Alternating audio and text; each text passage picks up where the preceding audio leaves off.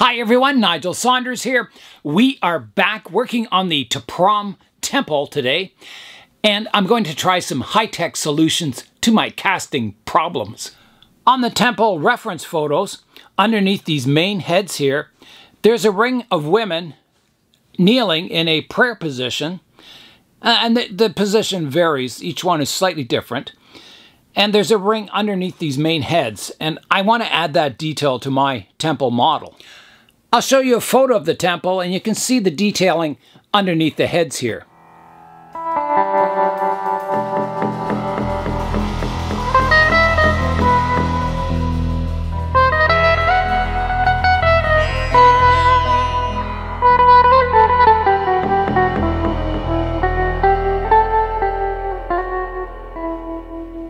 These Cambodian temples have thousands of carved figures of women in them, and some people call them sprites or fairies, or dancers, but each one is different and all hand-carved, and they're just amazing.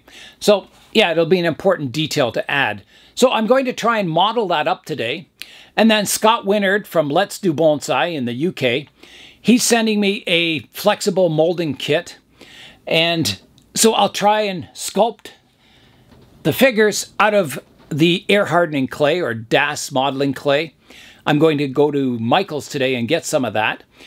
I'll carve out that ring with all the figures on it, and then I'll try and do a flexible mold of it, and then I'll cast it in cement. So quite a challenge. I don't know if I'll get it all done today, but I'm going to try and get as far as I can. So that's my task. So I'm off to Michael's now. I'm going to buy the air hardening clay, and I think you get 1 kilogram for about just under $20. I'm off to the store now, and I'll buy the air hardening clay, and we'll start the sculpting. I'm back from my shopping trip, and I did get my DAS clay, DAS. It's an air drying clay, so you get 1 kilogram. And I got some tools. I got tools for doing the sculpting with. There's a 15 pack of tools here. All kinds of hooks and carving things and pokers and drills and little spatula type things. So that should be really useful for doing the carving. From my plant room, I noticed that there was water dripping down the icicles from the roof outside. So I brought my bucket to catch the rainwater and put it underneath. And on my way back, I noticed there was a package on the front doorstep. All right, here's the package. Let's open it up and see what's inside. Well, I'm not very good at opening packages, am I? Maybe I gotta cut it down the middle. I don't know. I'll try putting it this way. Oh my goodness. All right, let's see. I am opening it up, and it is.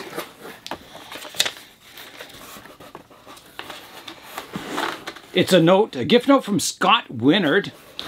It says, "Hi Nigel, you might want to try and make a mold of the temple, so here's a kit that should work for you.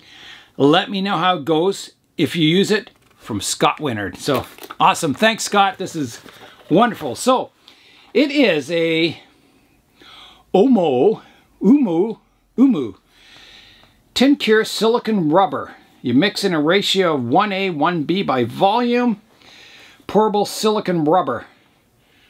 Liquid rubber for pouring over original models, sculpted pieces, and more. Mold rubber reproduces perfect detail, ideal for home art or industrial projects. That is going to be cool. So inside I can see there's 2 bottles. You mix them up, stir them up, pour, let it harden or get rubbery, and then you peel it away. Then I can cast my concrete in there. That is really cool. That is going to be awesome. Thanks, Scott. That's going to be great. Okay, so I have to have something to make my mold of, so I've got to get sculpting. So I got my DAS clay and my tools. I'm going to put plastic down on the table here so the clay doesn't get dirty. I've got a lot of cement dust on here. That should make it a nice, keep the clay clean and grit free. So I'll do that. I'll just put the plastic bag kind of over everything. There, I've got a nice clean surface to work on. So I can open up my clay now. So here I go. Oops. I don't think you can reseal these bags. Doesn't look like it. So I'll just open the end here.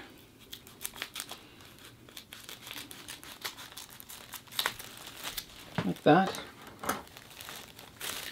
This clay is made in Italy, which is really cool.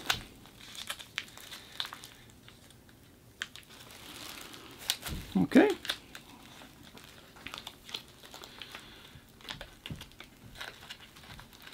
So there's what it looks like. It's kind of like, almost like putty. You can squeeze it, mold it, sculpt it. Looks really good. And it air dries. It takes, I looked it up, it said it takes 24 hours per every centimeter of thickness. So a centimeter would be about that kind of thickness. So it'd take 24 hours to air dry that layer. So depending how thick your model is, it could take longer to fully harden on the inside. So very cool. So what I'm going to do, I'm going to sculpt the female figures first. I'm going to try doing it separately, like one at a time. And, you know, maybe I can just sculpt 2 or 3 of them and then alternate them so it looks like they're all different. But I'll try it out. I'll have to get kind of a size, what size I want them, and then start sculpting and see how well I do. I'm going to check my reference photos and just see how high these female figures will be. I checked my reference photos, and the height of the people kneeling or sitting is from the eyebrow of the face down to the chin. So that makes it about 5 centimeters high, which is that high. So it's not very big. I'll have to do some real miniature work, I guess. All right, so let's get out some clay and start going here.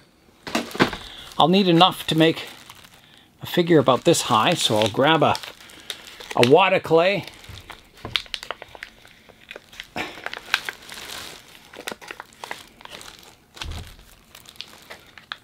That is probably plenty.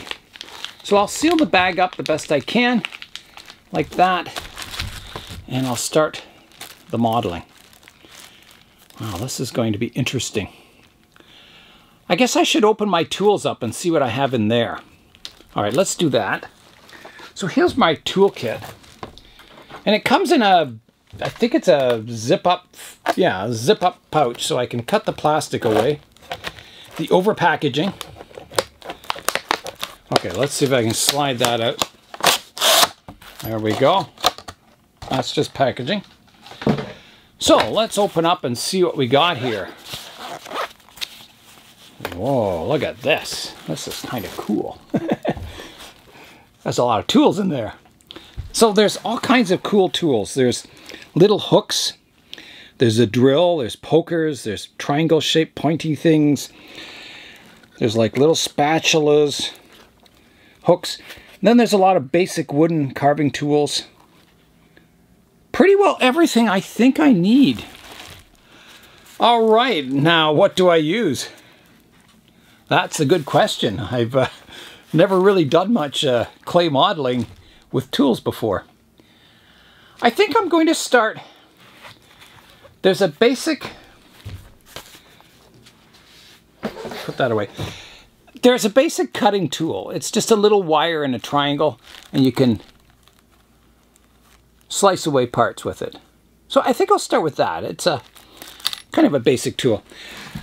So the person's going to be kneeling or sitting cross-legged. So I'm going to start just trying to roughly mold in a person here. Something recognizable as a human. And that may be hard. Now, I don't know on this clay if you're supposed to use water with it to kind of smooth out sections. I don't know. Guess I should look it up. Maybe it says on the instructions. Let's look there. Wow, they're really small. For professional hobby use, no baking needed. Air drying 24 to 48 hours.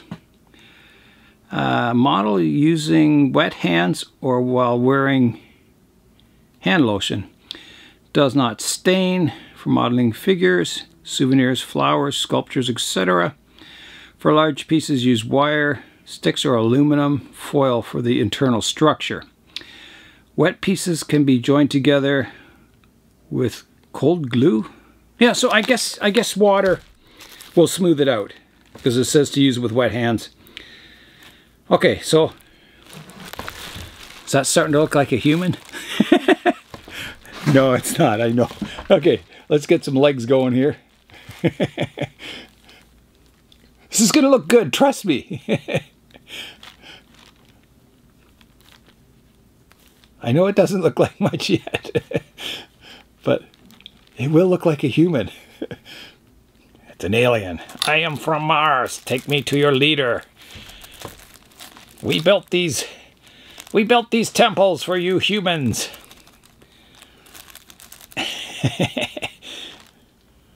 Wow, is that ever looking good now? So, I've got to get kind of the basic proportions here.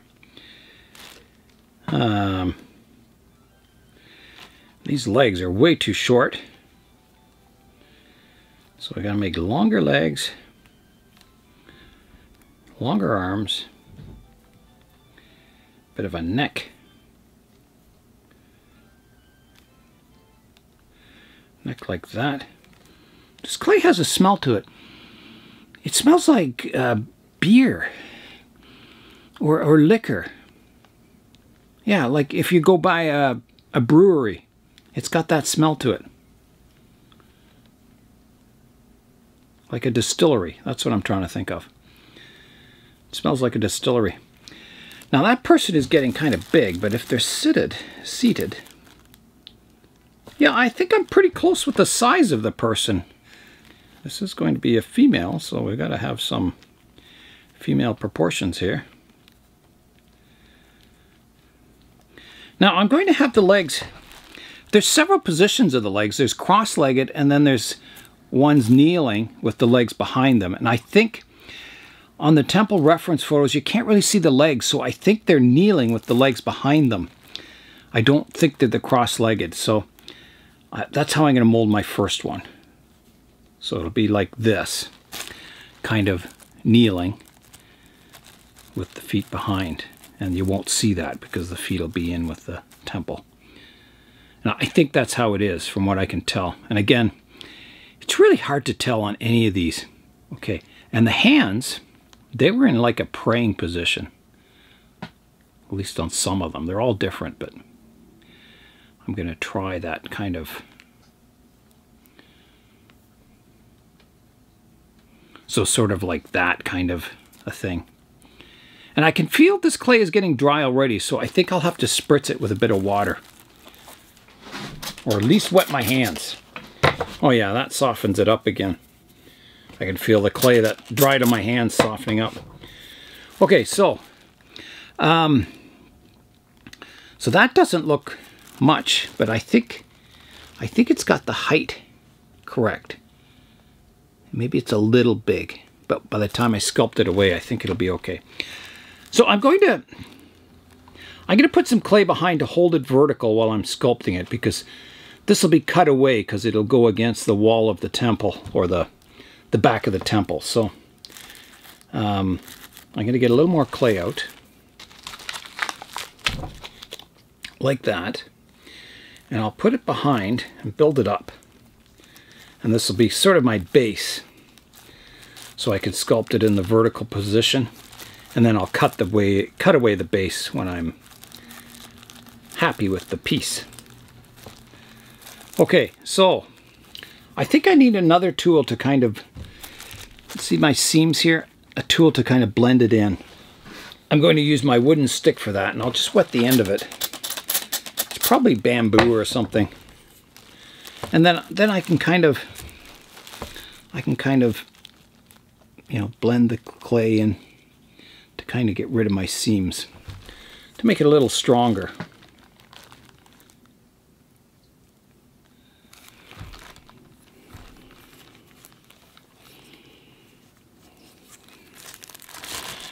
And I'll start laying out the head, the face, I mean, not the head.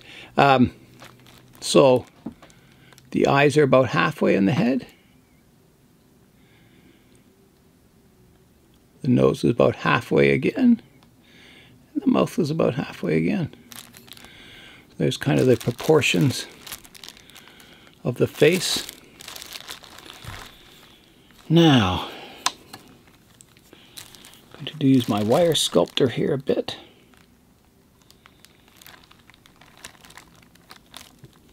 Clay is a wonderful material to work with.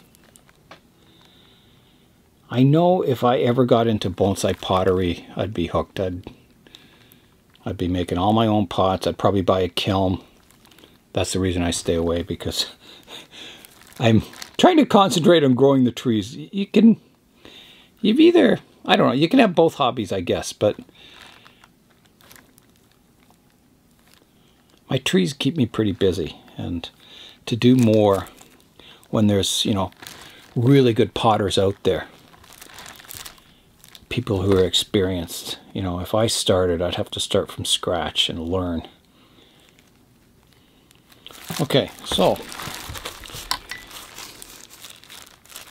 here's where I'm at so far. Now I might have to have the hands kind of molded to the body so they're not sticking out, kind of pressed against like this. That way it won't be so delicate. So I'm going to work away on the sculpture for a while, and then I'll come back every 10-15 minutes, show you the progress, and hopefully it will make progress. So yeah, we'll keep checking in every now and then. It's been about 10 minutes, so here's a look at my piece so far. It's slowly getting there. I keep a little tub of water beside it, and you can kind of dip your tools in it, and it makes it a lot easier for sculpting. Smoothens everything out. And your cutting tools, you know, you dip them in water and they cut through the clay a lot nicer. The clay kind of hardens as you work on it, which is good, because it kind of solidifies, and then you put a bit of water on it and it softens it up again. So yeah, it's quite a nice media to work with. So I'll keep working away at it, refining it. I'm making a little more progress. You can see I've got the kneeling position, the hands kind of up there, everything's sort of roughed in, and now I got to refine it all. Here's an update to the sculpture. I'm doing a lot of fine-tuning and sculpting, getting the proportions better, slimming down the arms and things like that. Just getting it looking better, so I'll keep working away at it. My wife came by and she said, "That looks like fun." And it is fun. It's really fun doing this sculpting. I enjoy it. Well, it's been about half an hour. I'm starting to get more of the details in place. Kind of the legs folded under. Yeah, starting to look more detailed, more lifelike. So I'll keep working away. Here's a look at the sculpture now after another half an hour or so. So it's coming along. Kind of got it modeled kind of 360 degrees now. Well, there is my sculpture. I'm going to call it finished. It's starting to harden as I'm working away at it. So there's kind of what it looks like from all views. It's the back, side view. So still a little flexible, but it's starting to harden. I've been collecting water in my bucket today. Let's go see how full it is. I've already gotten one full bucket today, so I'm hoping this one's kind of full. Not really. It's maybe a quarter full. That's better than nothing. So I've got a bucket and a quarter today. That's pretty good. The level in my barrel is going up. I got a lot of water yesterday. So yeah, I'm set for water for probably 3 weeks now, which is pretty good. I'll head back inside now and we'll have one last look at the sculpture. And that'll be it.